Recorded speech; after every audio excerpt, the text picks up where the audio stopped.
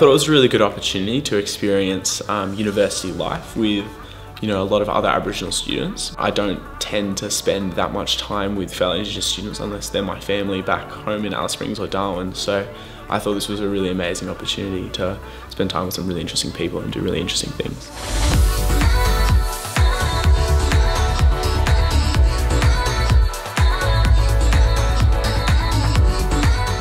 My favourite session probably would have had to have been the languages session we had earlier in the week. I was able to, learn about different exchanges that ANU does and to figure out how, by studying a language, I'd be able to use that for my passion for travelling.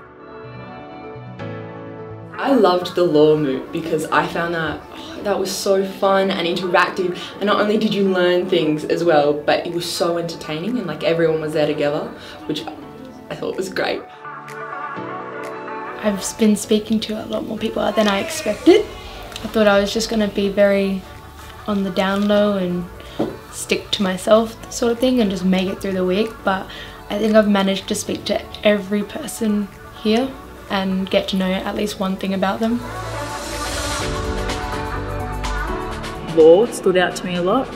The law moot, it gave me more insight into what it would be like at uni, I guess, and that's really all I wanted. I probably am leaning more towards going to uni now, after this week, so that's cool.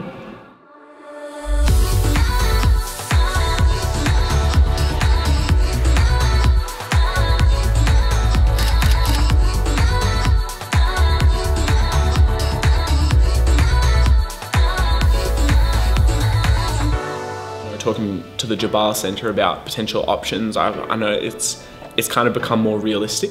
I've done other summer schools in the past, but I honestly think that ANU has been the best one so far.